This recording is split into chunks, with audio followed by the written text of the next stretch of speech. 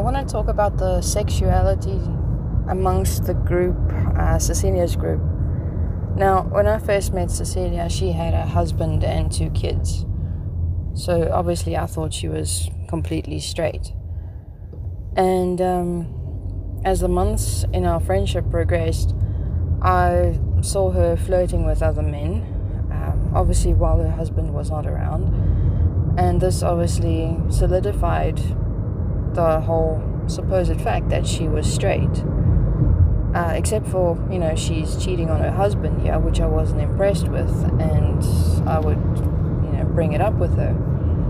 But as the months then further progressed, Cecilia started telling me that people think that she and I are in a gay relationship.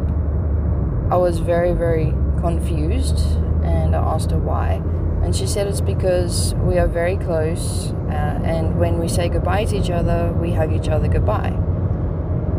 To which I responded, saying that we're just best friends, we don't do anything else, and when she says goodbye to anybody in a group, she hugs all of them goodbye. So why am I isolated and pinpointed to being the one that's in a gay relationship with her? And she just laughed it off, and she said to me that, people like to think what they want to think, so just ignore it. Now, I thought at that point it was just going to be a once-off statement, that some person had made, this comment. Cecilia never told me who it was, and I never heard this statement from anybody else. So for all I know, no one could have actually been thinking that she and I were in a gay relationship.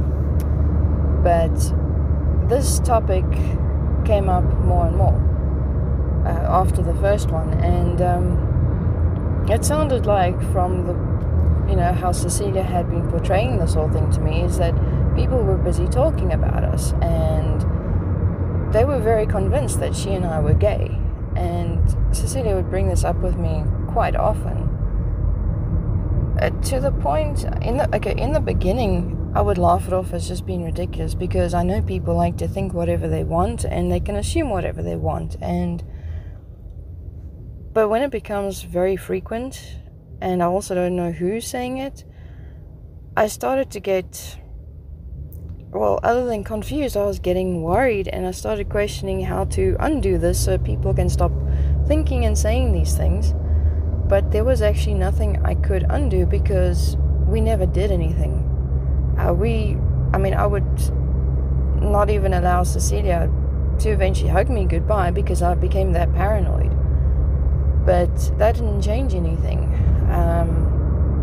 There was nothing else to change. We did not do anything. There was no reason for us to be called or labeled in a gay relationship. And as the months and the years progressed, this still carried on. I would hear it about once a week, if not twice a week at times. And eventually it stopped being statements from Cecilia saying that other people were saying it, but just general gay topics and gay statements. To the point where I still recall Cecilia very directly asking me, if she was gay and if I was gay, maybe we should be together in a gay relationship. And when she said this to me, she was busy laughing. Now, Cecilia liked to joke about a lot of things, so when she was laughing about making this statement, I immediately thought, she was just joking about it. And I laughed it off as well. But at the same time, I was very wary about it. At that point, I definitely wasn't worried that she was wanting to be in a gay relationship, but she was just more mocking the other people and what they were saying. I definitely did not think that Cecilia was trying to see if I wanted to be in a relationship with her. And this carried on up until, let me just add this. I did not want to let people, or even Cecilia, think that we were in a gay relationship, or that I wanted to be in one. So my alarm bells and my wariness about this whole topic with Cecilia was going off like crazy. But now this carried on up until I left Cecilia, and by the time I had left her, I still completely thought that Cecilia was completely straight. But by the time the investigation started, when I started meeting with the captains and the head prosecutor and advocates, I started finding out more and more information that I'm not sure I really wanted to hear. In the beginning, I first heard that Miranda and Cecilia were in a relationship together. I was stunned, shocked. To me, Miranda I also thought was completely straight, because she also only spoke about men, and she had 2 kids, and she also only spoke about men. So this news was very surprising for me. But then after I thought about it for a while, I guess it kind of made sense. And then, as the investigation continued, I found out that Cecilia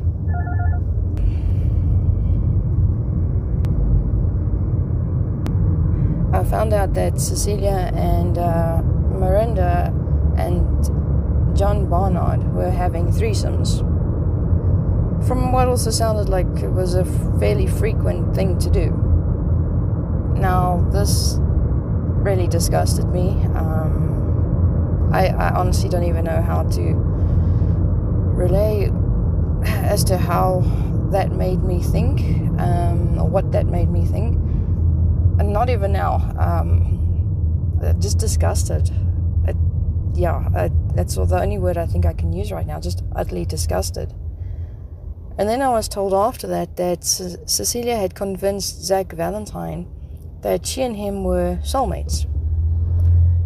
Now, by this point, after hearing so much about all these intertwined, intimate relationships, I don't think anything could surprise me at this point. And especially with the way Cecilia works and manipulates people. So I wasn't too surprised about what was going on with Cecilia and Zach Valentine. But now, taking a step back and looking at the whole scenario, Cecilia was married to a man with 2 kids, in a relationship with Miranda Steyn, having threesomes with John Barnard, but soulmates with Zach Valentine. This is one very sick and twisted scenario that's going on there.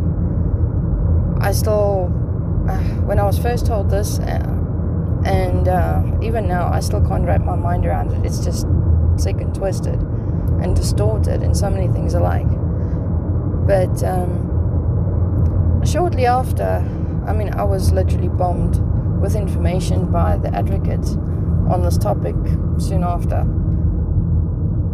But when I questioned, what Cecilia's husband has to say about all of this, because they were still together, I found out that he was also gay. And he had been in a relationship with his best friend, who I had known the entire time I was best friends with Cecilia. At that point, I thought I couldn't be shocked by anything more, but I was wrong. I was horrifically shocked. I had known both these men. I had, for all I know, they could have been in a relationship as well while I was best friends with Cecilia. This sounds like something worse than the plot 2 Days of Our Lives.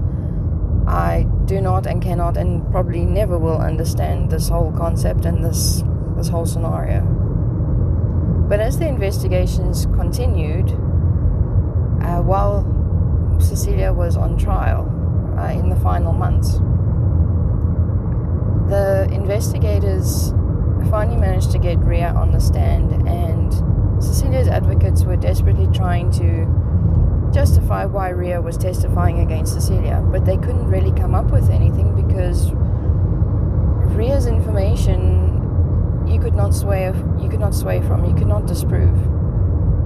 So before Ria got on the stand, we had already found out, I don't know if it was via Cecilia's advocate or who it was from, but the advocates on Ria's, on the state side, I guess you could say, said that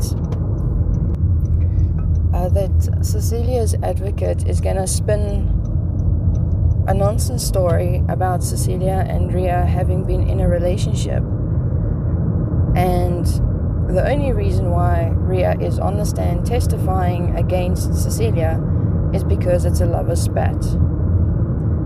Some jumbled up nonsense that Ria and Cecilia had been intimately involved in a gay relationship, but they had some terrible falling out, and now Ria wants to testify against Cecilia to make her look bad. Now, I know this has been spread in the media that, you know, either Ria and Cecilia were in a relationship or it's just a rumor and there's question marks around it.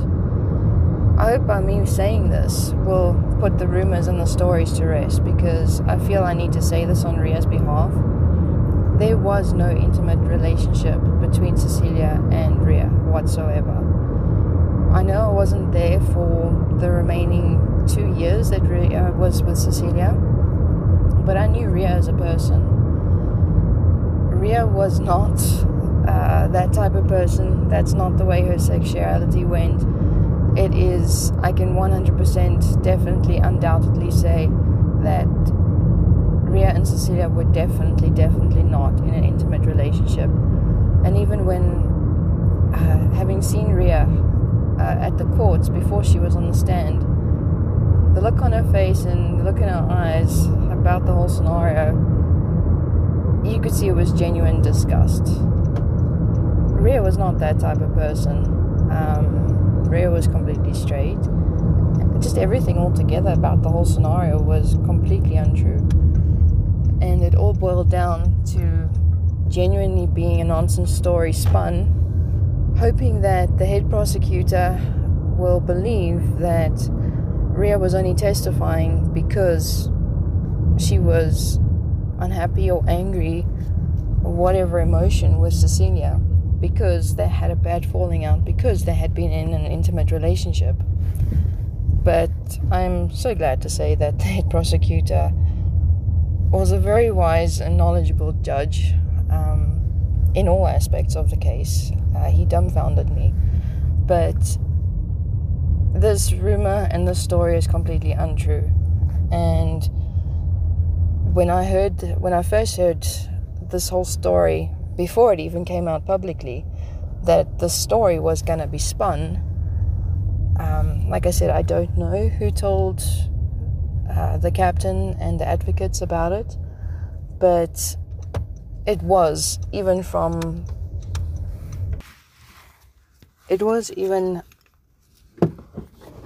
stated from Cecilia's side. I'm assuming it was from her advocates, although I cannot be 100% sure. But it was stated that this is a nonsense story that is going to be spun. So be prepared. So I hope by me clarifying for Ria's sake that this puts the rumors and the lies to rest, because I think it's completely unfair for people to think she was in a relationship with someone like this. Never mind the fact that Ria also is completely straight. So I hope by me speaking on Ria's behalf, that does help.